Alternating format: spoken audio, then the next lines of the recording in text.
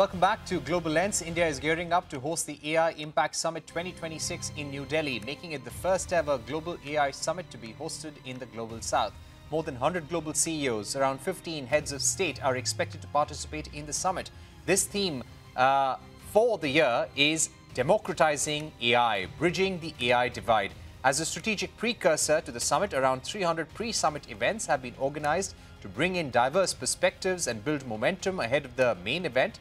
Of these, 57 pre-summits have already been held across more than 25 countries. Earlier today, I spoke with Abhishek Singh, CEO of the IndiaAI Mission and Additional Secretary at the Ministry of Electronics and IT, to understand more about the summit and if India will unveil sovereign AI models at the summit. Listen in. See, this is the first summit that's happening outside the developed world, outside the global north, in a global south country, in a developing country. And India positions itself as one of the top AI service providers, in the sense that in the most recent Stanford AI Index, India has been ranked number 3 behind US and China. So while the delta is high, but we are seen as a country with a lot of potential when it comes to building AI products and AI solutions for sourcing AI manpower, AI personnel.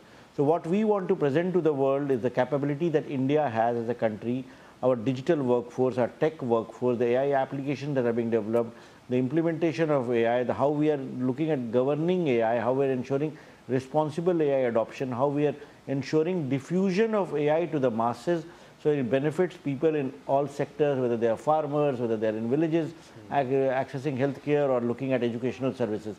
So we want to present the Indian way of adopting AI, diffusing AI for the benefit of mankind to the whole world. Right.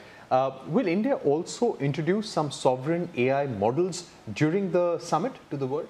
See, India has been working on ensuring that we have a capability in building sovereign LLMs, sovereign SLMs.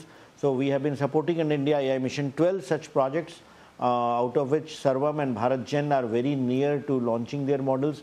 So I do believe that around the summit or before the summit, Sarvam, BharatGen, Show, the Gyani, GAN will be launching some of the models that they have developed. Right. And what are some of the solutions that they will target?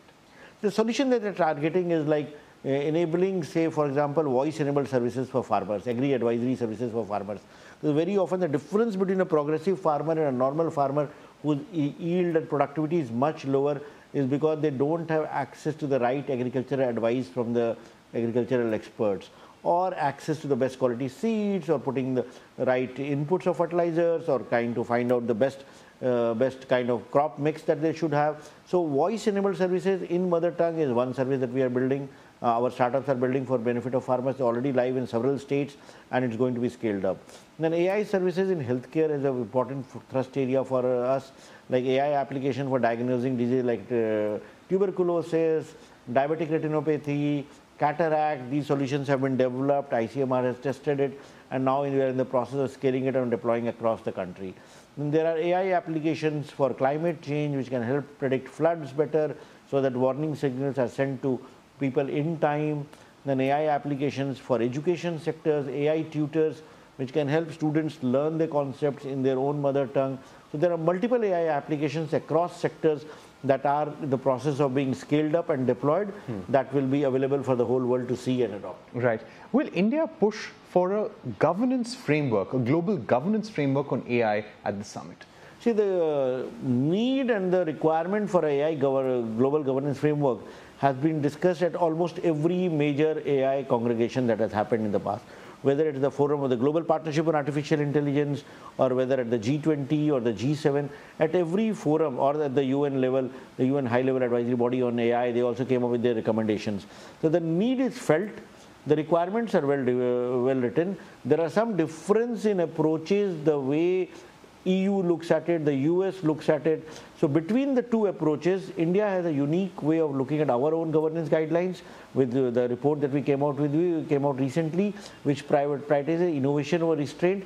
So this approach also will be part of the deliberations at the summit, and hopefully we'll be able to come to a consensus for adopting India's approach to the governance of artificial intelligence. So it will be priority to have some sort of consensus on a global framework of governance. As we speak, the discussions, deliberations through various working groups are going on, and we have been discussing with the partner countries, and I think these discussions, these deliberations will continue till the very eve of the summit, and we are very hopeful of coming out to a framework which can be universally accepted. What will be the crux of that, sir? What will be the basis of that governance framework? See, the basis is with regard to like how much do you allow for innovation and how much restrictions you pose. So there was a time when Bletchley Park Summit was held wherein safety and security were seen as to be one of the topmost concerns for the whole world. And it was felt that AI, if allowed to be developed unrestricted, can result in harms which the world needs to avoid. Over the last 2 years, since Bletchley Park Summit, over Korea, over Action Summit, and subsequently, the world has come to agree that while there are risks, but there are not risks which cannot be handled by having systems. And the world has moved on from only having only safety and security as a concern to also looking at the positive uses of this technology on promoting innovation. The US has come out with a very pro-innovation approach in their action plan, which was published in July last year. India's approach has always been that we drive innovation, we drive adoption of AI, we try ensure that people benefit from this technology, and we restrict the harms. So I think over a period of time, the world has come out to a situation where the technology is also getting mature, where we do feel that we have tools which will ensure that we can balance innovation and restraint. So that's where we are concluding on. All right. When it comes to India's own regulatory structure on artificial intelligence, where are we? Recently, guidelines were issued. The Office of the Principal Scientific Advisor, they've also issued a white paper to seek suggestions. Will India come out with its own rules and legal system on artificial intelligence like the EU has done this year, the US has done, and China have done? See, US doesn't have an AI law. Now, US has come out with the AI action plan. Only geography which has a distinct AI law currently is the major country, is the major group of countries, the European Union.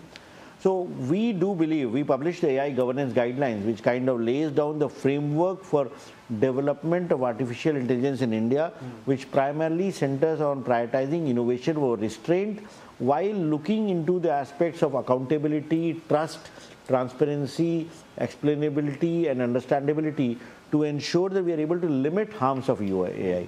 So that's where we are. We are not proposing at the moment to have a AI legislation at the current level of risks.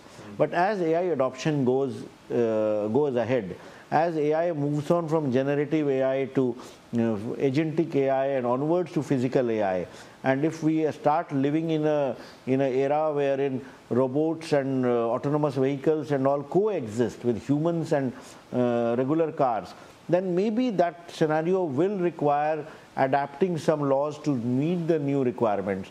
So in short, we are not proposing a new law at the moment, but in future we do not foreclose the requirement of having a specific AI legislation which will handle the risks that may arise in future. Right. You already have a 10,000 plus crore AI mission plan. Will there be any further investments announced at the summit or in the run-up to it, or even in the budget for that matter, to somehow encourage the ecosystem in India and also encourage FDI into India's AI ecosystem? See, already we are seeing a lot of investments that are coming in from all sources into the India's AI ecosystem. If you look at like AI primarily works, the entire AI stack operates at 5 levels: energy level, the infrastructure level, the data center level, the models layer, the data layer, and the applications layer. So India is investing a lot through the AI mission over the compute layer and the data center layer, the models and the applications. What we are seeing is a lot of investment which is coming from tech companies in leveraging the capability that India has in providing world-class infrastructure for building AI applications. Like, for example, Google recently announced a $15 billion investment in data centers. Microsoft announced $17.5 billion. Amazon has announced $35 billion. And we are hoping that at the summit, around the summit, other big majors, whether it's NVIDIA, whether OpenAI, they will also looking at making their investments in India, which will drive adoption of AI. Because ultimately, the way AI is evolving and the way AI has to generate return on investments, it will happen only when people start using AI at a population scale. And to that extent, India has a big advantage for doing that. So we are hoping, currently we have sufficient money within the budget for AI mission. So we don't need more money from the government. What we are driving is the private sector investment into building AI applications, into building AI models, in augmenting the AI infrastructure so that we can move forward. Right. And I do believe some announcements coming from FDIs and other funds. Okay, so could you give us a ballpark figure as to what could be the quantum of investments coming in the next few months or at the AI summit, or how many companies have shown interest? A lot of companies have shown interest. I am not into speculation that I will do whether it will be 5 billion or 10 billion or 100 billion, but I would believe that the range has been seen between what Google did, what Microsoft did, and what Amazon did. So between the three of them, they have done almost $70 billion. And I believe that what we will see in the next few months will be significantly higher than what we have seen in the last 6 months. Right. When it comes to the victory that you would like to see personally at the India AI Summit, what would that be, sir? It would be like scaling up of AI applications, taking away from, as Honorable Prime Minister also said the day before when he interacted with the companies which are building foundation models. He said that we have to move on from AI toys to real AI use cases. So AI use cases, application which helps in improving efficiency, productivity of people in all sectors, whether in agriculture or whether in healthcare or education or MSME or manufacturing or retail. If all these sectors become more efficient and they result in increasing incomes of people in all these sectors, ultimately it will contribute to national income, and it will be the key for us to move from a $4 trillion economy to a $30 trillion economy, which we can proudly call it as a Viksit Bharat. Are you looking to offer some solutions to the Global South from the India stack? See, like the Global South is looking up to India because with our DPI story, the DPI playbook, the digital public infrastructure, wherein at G20 we offered all our DPI solutions to the Global South for adoption, for replication, for making changes to suit their own requirements. Similarly, at the AI Summit, we will be proposing to create an AI Commons in which use cases of AI in various sectors, whether healthcare, whether agriculture, education, manufacturing, supply chain, will be offered as a AI Commons, which can be used by any country for adopting in their own geographies. Right. My final two questions, sir. India has issued draft rules on AI labeling. By when do you think this will become a law and mandatory? See, the guidelines have been issued and it's up for public consultations, which kind of lays down the framework that we can address the risks which are coming on with the AI-generated content, whether images, videos, audio notes. So the intent is to let the people know that if something is AI-generated, the information should be given. In what form it should be given, that's up to that's currently being discussed. I think the last date for giving comments have been extended. So once we get all the feedback from industry, from the key stakeholders, we will be framing the final laws. That's a wrap on another edition of Global Lens. Goodbye and many thanks for watching.